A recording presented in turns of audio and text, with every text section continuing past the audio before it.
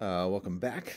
What I want to talk to you about today is some of the details about what we understand happened very early on in the Big Bang. I'm going to stay on this picture, I think, and tell most of the story that I want to tell today off of this picture, and then I'll just kind of quickly go through the slides with text on them and see if I missed anything.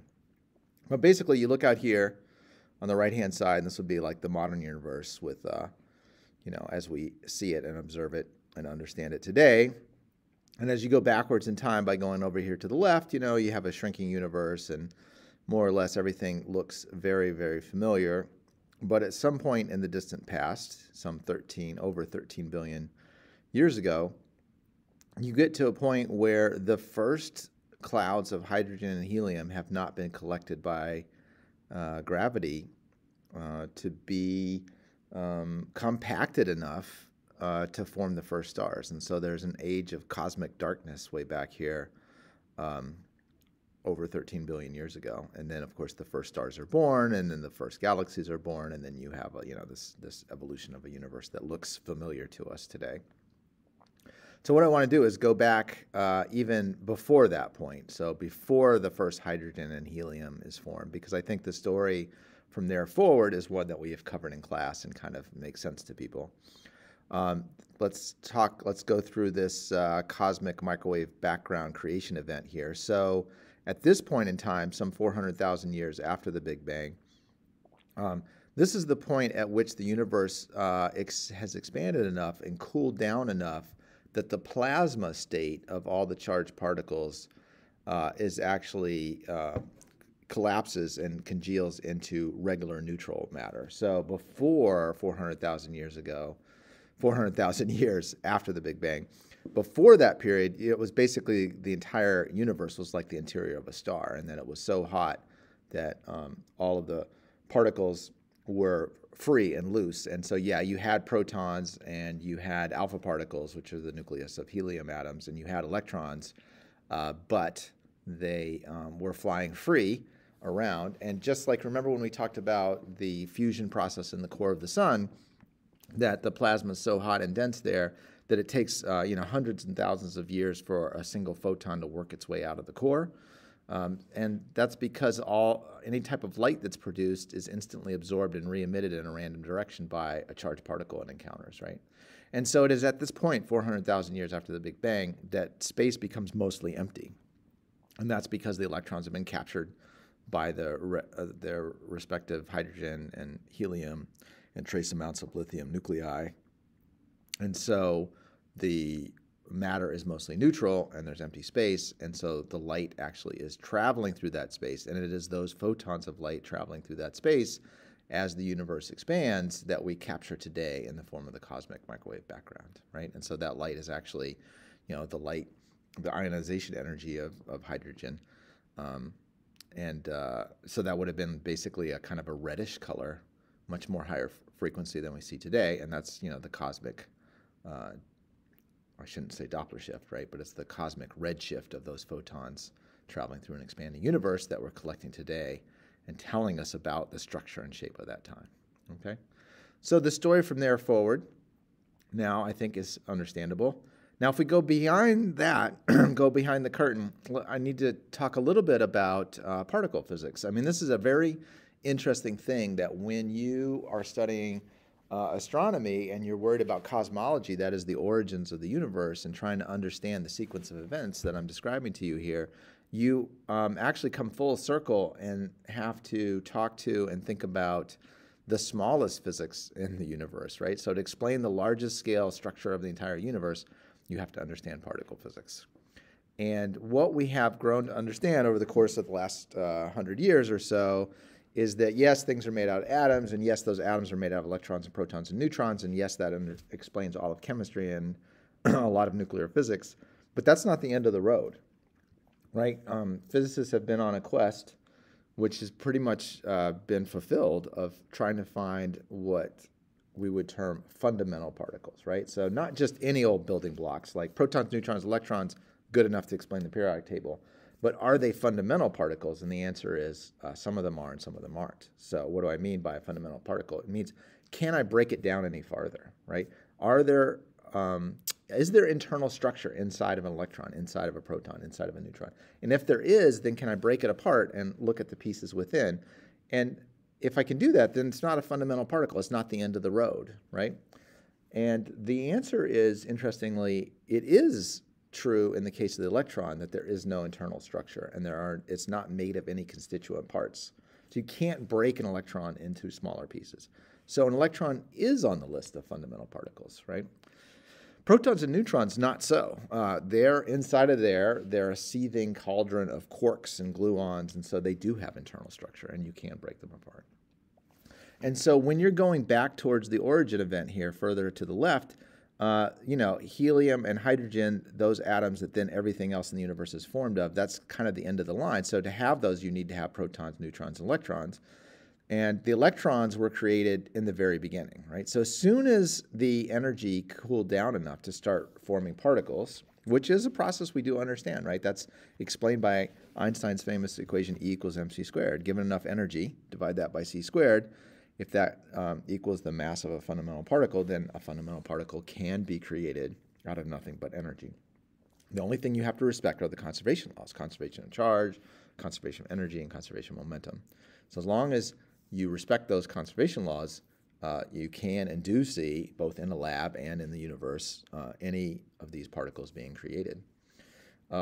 So the original creation event of matter would be energy congealing into fundamental particles, right? So way early here, where it says particles form, we're not looking at hydrogen or helium. We're not even looking at protons or neutrons. We're looking at electrons, yes, because they're fundamental particles.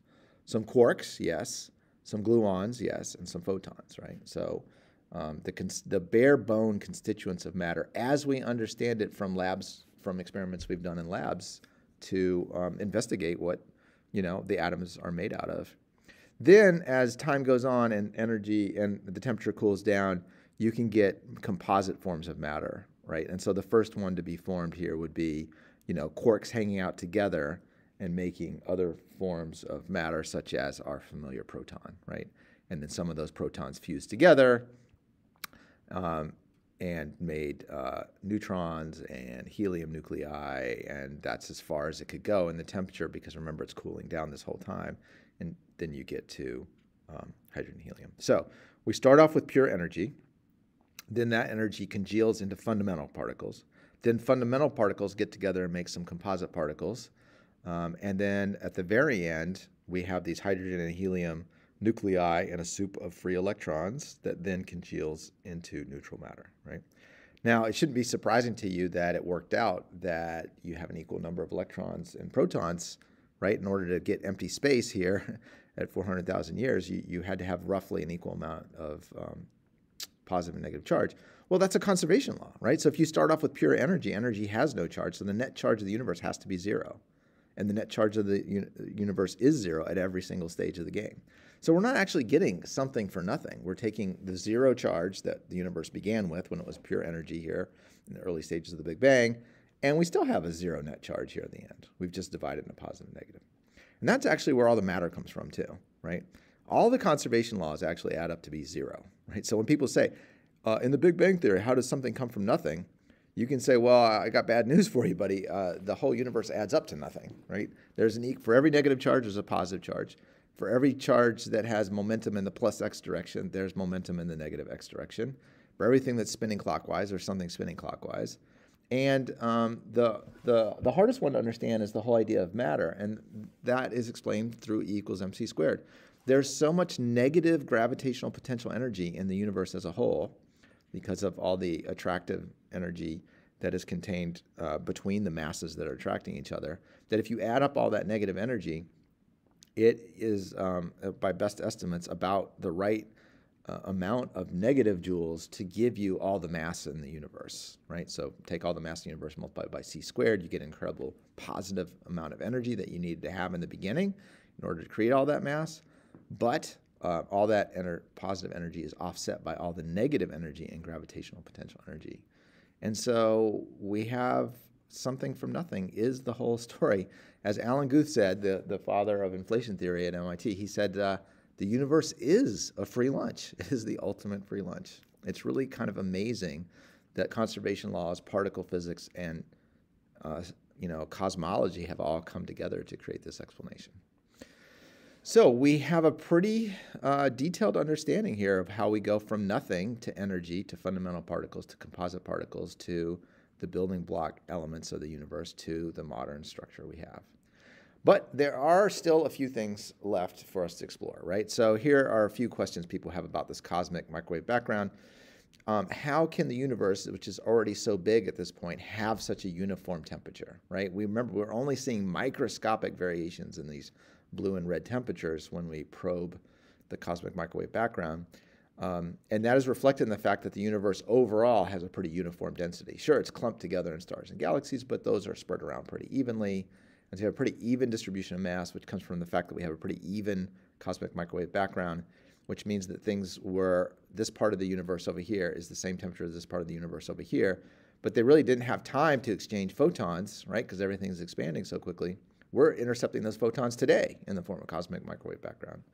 So why and how can such distant parts of the universe, even at this earliest stage that we can see, be at the same temperature?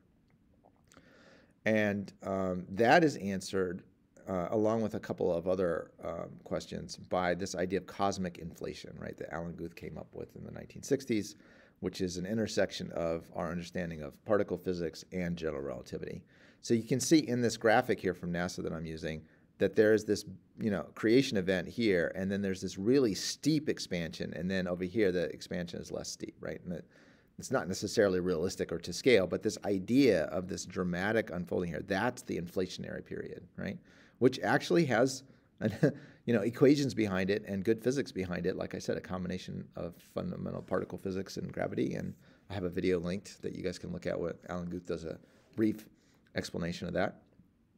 And it is this super fast expansion of the universe that all of these points that are not in contact here by the time the cosmic microwave background were actually in contact, were side by side, not that long ago. And so they didn't have time to actually drift apart and be at various temperatures because of this inflationary period, right? So this part of the universe was right next to that part of the universe over here. And within the first fraction of a second, the universe expanded expanded much more rapidly than it's expanding today. And that explains why the uniformity of matter today and the uniformity of the temperature in the cosmic microwave background. Okay, so that's one mystery resolved. Another mystery is, why are there tiny fluctuations? And thank goodness there are, right? Because it is these tiny fluctuations in the early universe that gives room for the clumping to start taking place that you need to give birth to the stars, that you need to make the heavier elements, blah, blah, blah, et cetera, the story to get to us, right? And this very tiny inhomogeneity, right, the fact that there are these really small variations in temperature from one point to another in the universe, that is also explained. That one was explained by Stephen Hawking in the late 60s, early 70s. And I have a little video linked of Hawking explaining that for you to look at. And basically, he used the laws of quantum mechanics. The Heisenberg uncertainty principle portion of that is that it is not knowable with arbitrary precision where a particle is located and its momentum. And so he used that indeterminacy of quantum mechanics and applied it to the conditions of the early universe and showed that there had to be variations, right? That the laws of physics demand it. You cannot have a completely uniform universe that obeys the laws of quantum mechanics. So he actually, like Alan Guth used math and the laws of physics to show that an inflationary period was possible. Hawking used math and quantum mechanics to show that there are early inhomogeneities in the universe. I mean, they would exist before this time period, and they are showing up. This is the first evidence we have it, and that's the seeds for where empty space is versus where matter is today. Now, there's another mystery which has not been resolved, right? So here's the Nobel Prize lurking in the future for you guys. When we congeal mass from energy, like I was telling you earlier that we can do, when we do that in the lab, or we see it happen in particle physics, we get 50-50 matter and antimatter that comes out of that. And the antimatter of course, doesn't hang out for very long because we live in a universe that's filled with matter. So if you have an antimatter, it'll encounter its matter counterpart, and they will mutually annihilate. And so that's why we don't really learn about antimatter in, like, high school physics classes or whatever. But it's definitely a big part of our understanding of particle physics. So the question is, why wasn't the universe exactly 50-50 matter and antimatter like we see in the labs here, and by symmetry at first it appears it should be? And thank goodness it wasn't, because once again, if during the period of the cosmic microwave background, if you got 50% hydrogen and 50% anti-hydrogen, then eventually gravitationally they will meet, and actually they're charged oppositely, so they'll meet much quicker than that, and they would annihilate, and the universe would just go back to an all-energy state, right? So judging on the evidence of the size and the energy and the distribution of mass in the universe, the observable universe, it's something like, we think there was a minor imbalance in like the 5th decimal place. So there's like 50.00001% matter and 49.999999% antimatter. And so there was a lot of mutual annihilation that happened in the early universe. And then by the time things settled out and we got the cosmic microwave background, that slight imbalance left us with a universe that had matter and mostly empty space.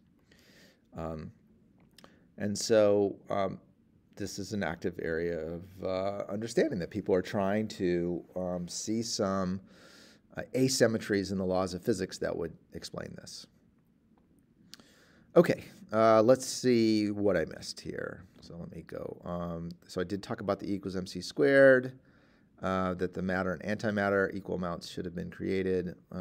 We talked about the difference between fundamental particles and subatomic particles.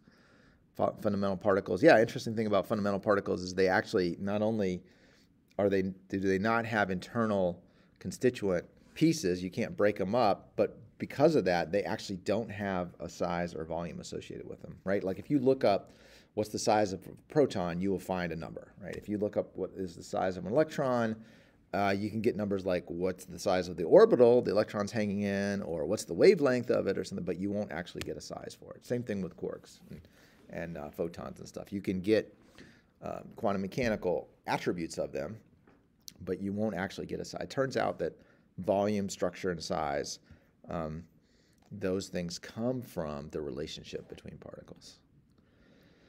All right, so we talked about how it was plasma, and so the light was kind of trapped, and then it cools down and becomes mostly empty space. And the cosmic microwave background, which is now, 2.7 degrees Kelvin, was about 3,000 degrees Kelvin back then. That's the ionization temperature of hydrogen.